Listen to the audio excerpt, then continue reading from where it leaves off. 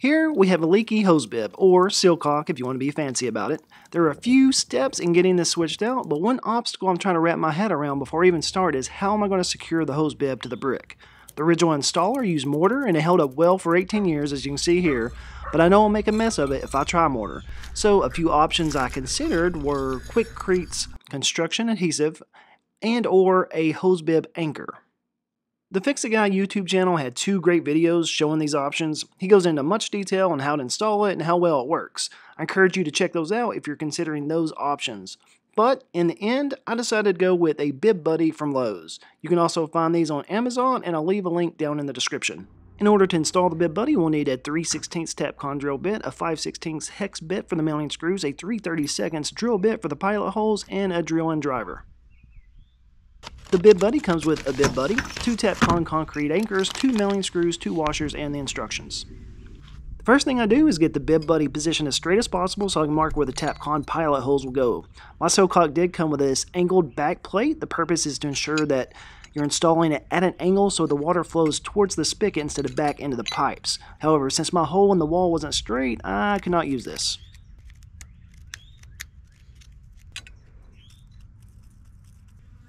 Drill locations are marked and we're ready to begin drilling. You want to make sure you drill your hole 1/4 inch deeper than your Tapcon. So here I'm lining up my Tapcon on my drill bit and adding tape. That way I know when I'm deep enough.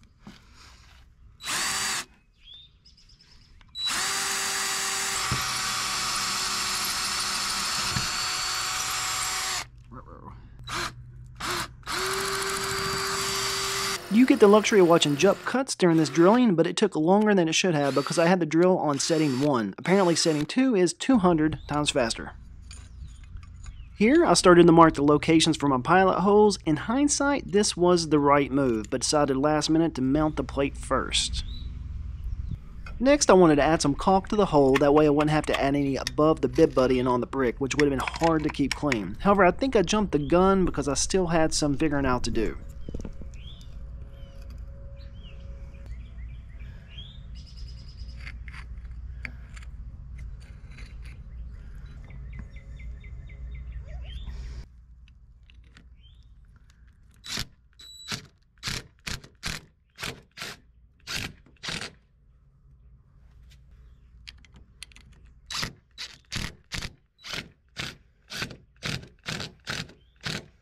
I'm always amazed at how well these Tapcons hold. This thing isn't going anywhere.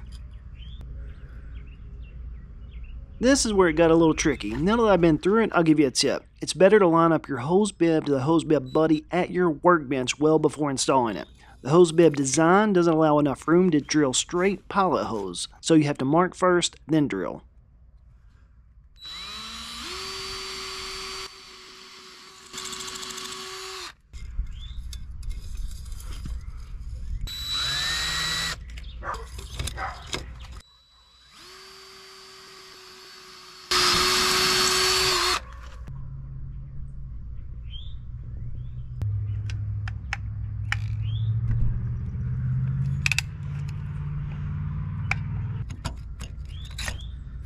Now, for some reason, I'm getting caught up on something and the hose bib won't go all the way in, so I'm going to have to back out the Tapcons to give me a little play to work with.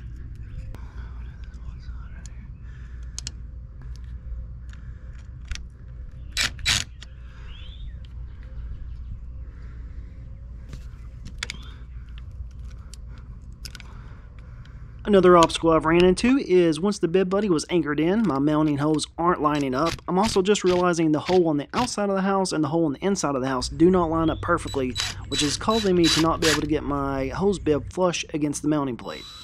At this point, my mounting hole was so far off, I had to re-drill a new hole.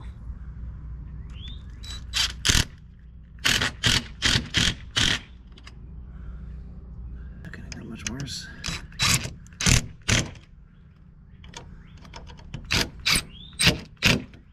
Due to the issues I had, the sillcock is not perfectly flush against the plate, and it's slightly twisted, but the main thing is it's very secure.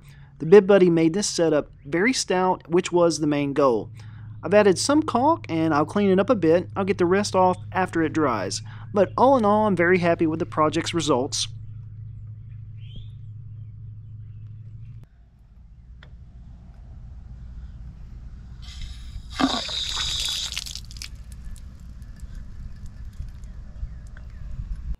If you enjoyed this video, please consider hitting the like button. In a future video, I'll show you the whole plumbing process, which includes an indoor hose bib as well as a water shutoff. So stay tuned for that, and I will see you on the next one.